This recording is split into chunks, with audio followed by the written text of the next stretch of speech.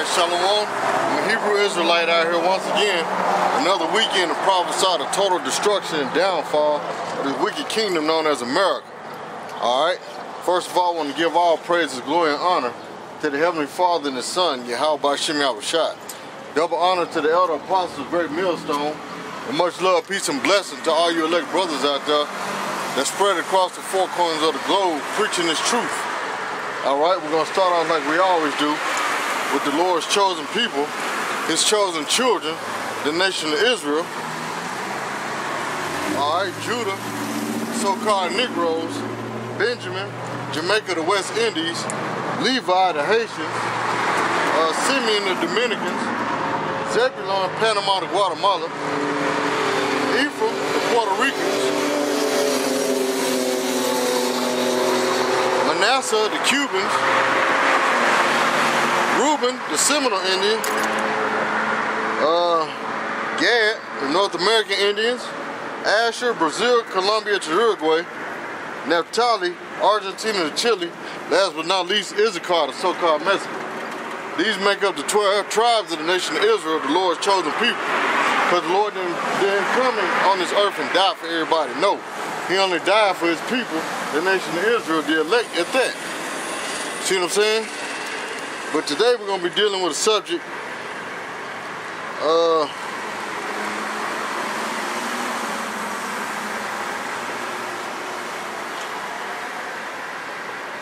okay.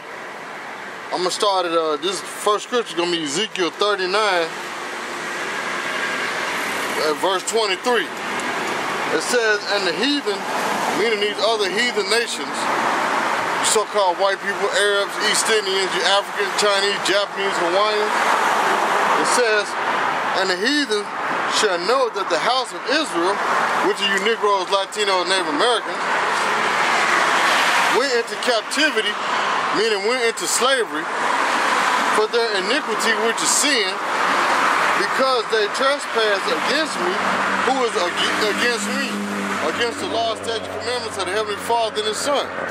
And it says, therefore hid I my face from them, because for a long period of time, before Yahawashi came and died on the cross, hell, the Heavenly Father wasn't dealing with us, man. Why? Because of our wickedness. And still today, even 2/3, the Lord ain't dealing with you. Why? Because of your wickedness. That's why a lot of you Negroes, Latino, Native Americans are getting killed out here in the streets. Why? Because you disobey the law, statutes, commandments of the Bible. That's why the Lord is killing you. So if the Lord came and died for everybody, then why is He killing people? Because why? He's angry with the wicked people and their wickedness.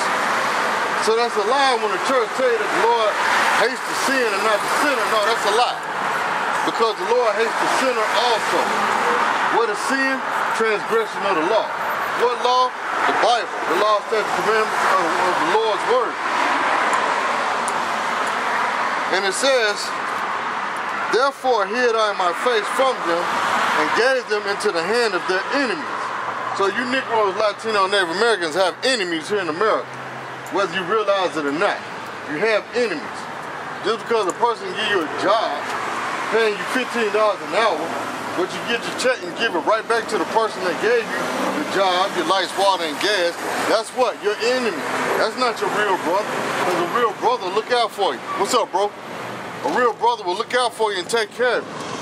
See what I'm saying? He wouldn't put you in debt. But guess what? You Negroes, Latino, and Native Americans have enemies out here. And who is that? Number one, the white man. That's who your number one enemy is. That's who you pay all your utilities to. Your food, your clothes, your housing, even to catch the bus. You're giving your money back to them. The so-called white man. That's who own and run everything. And you people can think this is a joke all you want. The Lord will kill you for laughing. For taking this as a joke. The Lord's word is serious. There's nothing to play with. Especially bonehead nigga women, man. That's why the Lord is killing a lot of y'all, man. Because you take everything as a joke, like it's funny. You don't want to listen. You're always talking back, being hard-headed. You don't want to tell a man, you can't tell me what to do. You ain't my daddy, or you being controlling. When a man is set up on you to guide you through your daily life, man, through your walk in life. to keep you from bumping your head and making simple, stupid mistakes that you women like to make, man. And it says, and gave them into the hand of their enemies, so fell they all by the sword. What's the sword used for? A killing instrument. It ain't to tickle your ribs or to scratch your back when it's itching. No, it's to kill you. It's a threshing instrument used to kill. You see what I'm saying? So the Lord destroyed Israel for what? Their wickedness, just like he did in the flood. This time it's going to be another flood, but not by water. It's going to be by thermonuclear fire. That's what all these nations are geared up for. Thermonuclear fire. You see what I'm saying?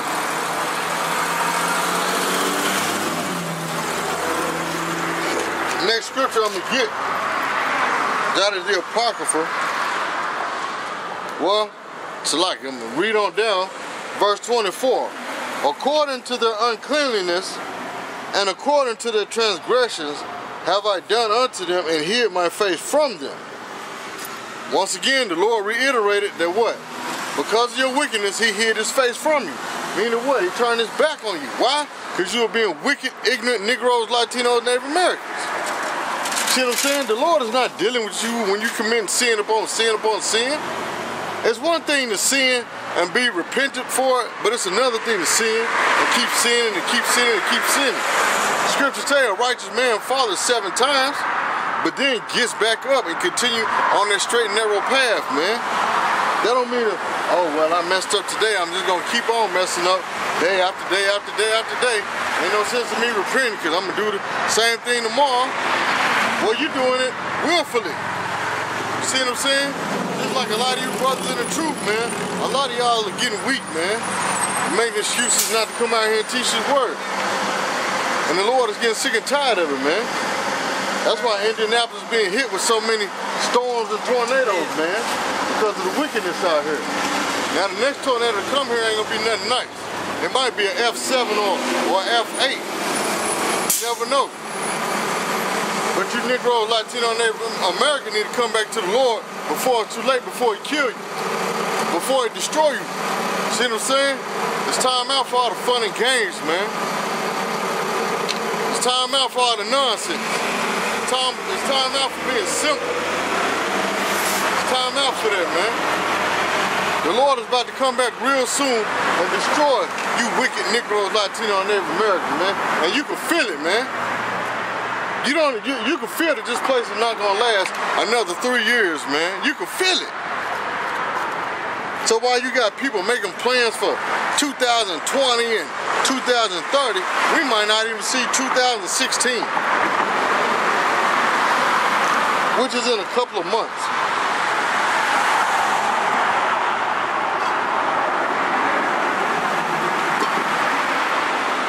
You know what I'm saying? We might not even see that, man.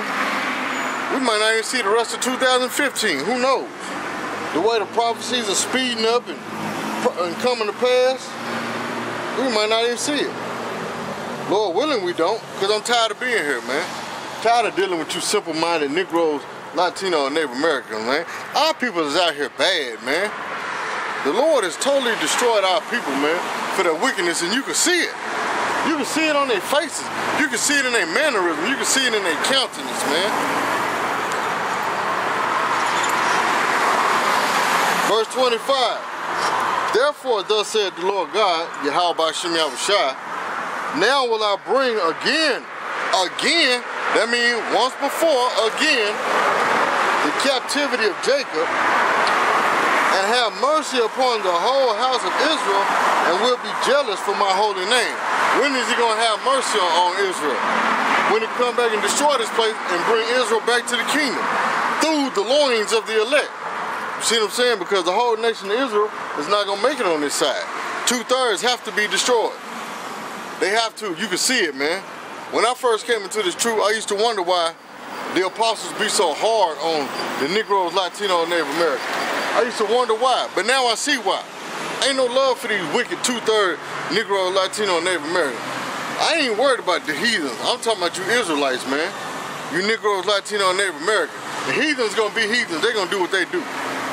But you Israelites, you Negro, Latino, and Native American, you know better, man. The Lord gave us laws, statutes, and commandments to live by for a reason. Not to be like these heathen nations. To separate ourselves. To be purer than these heathen nations, man. But you Negroes act like you love being just like these heathens, man.